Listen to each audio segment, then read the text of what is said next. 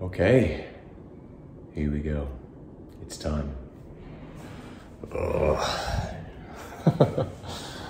Nervous. Well, this is it.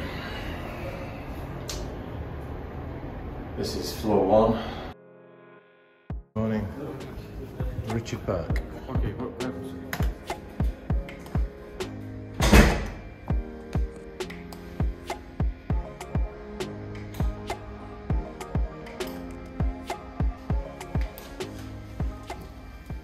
Analyzing that we see it here. Now each hair that we have it, and this is inside our photo that we will do it analysis here.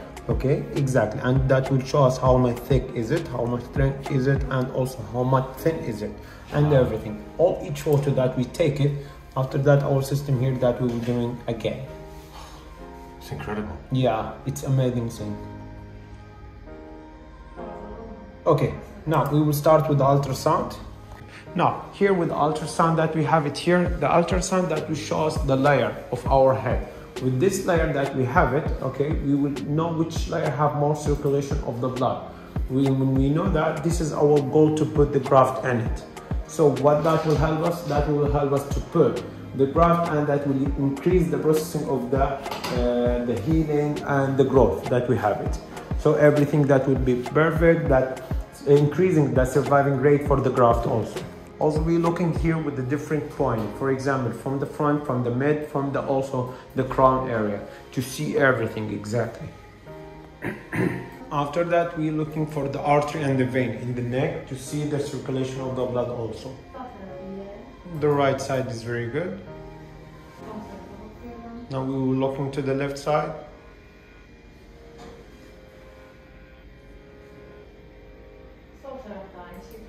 Also the left side is very good. See the artery and the vein. Now our analysis is finished.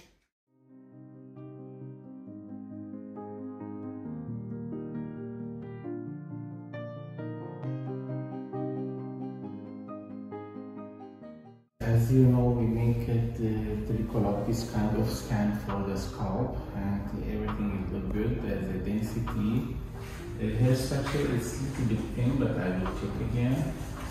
But the density is look well. This is electrocardiography and it's still good. Blood test. The first one is infection disease, hepatitis B, C, HIV, and syphilis. Everything is good. And the second kind of blood is kind of hair losing tests. So we check your vitamins, vitamin B, vitamin D, and we check calcium, iron, and something about the iron. And we check your hormones, thyroid hormone and testosterone hormone, and it's so good. And we make the CBC test, and everything is good. Yes, the density in your donor area is low, but the hair structure is pretty thin. You have some hair loading here, but it's not in the implanted situation. Okay, we can't implant here. You can't or you can? This area is immediately empty here. Okay. We will make your new hairline and we will fill up all of this area. This hair here is falling. After 5 years, you will see here nothing. Okay. Okay.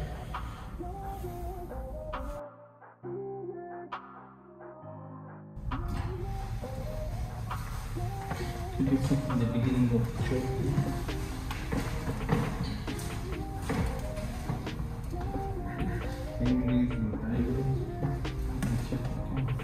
Now we will raise our eyebrows, okay, that to see where exactly the end of the muscles. Why? Because the muscles area we cannot put any graft in it. Okay? Because why? Because the survival rate for the graft that only it will be for 50%. And also the area of the muscles that is not including too much fat, for that the result it will be not having it. And also when it grow up, the hair will be like this. And you will not know it.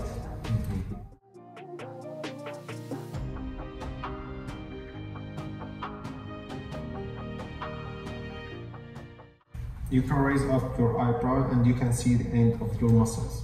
Here exactly. This is the point that you have it here. This is the end of the muscles. So we'll make also zigzag under the line. So your zigzag will be in the border, exactly in the border of the mouth. How? Here we go. Hair. Hair. As in H. Ha.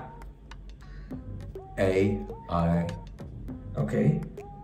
R. I. R. Ha. Hair. Here we go.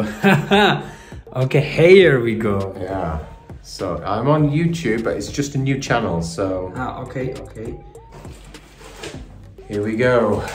My head is about to be shaved the first time in my life. I'm gonna look completely bald.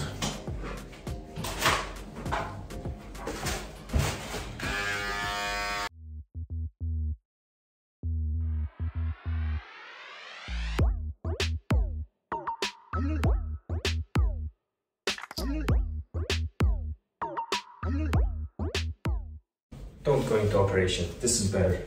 Right, you know what? Go into home. I've never ever had a hair cut like this in my life. Okay. It's not as bad as I thought, actually. Okay. Finish. Just be careful. Okay.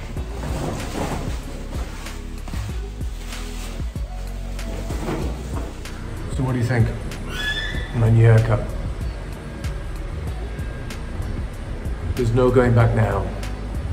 Next step, the operation.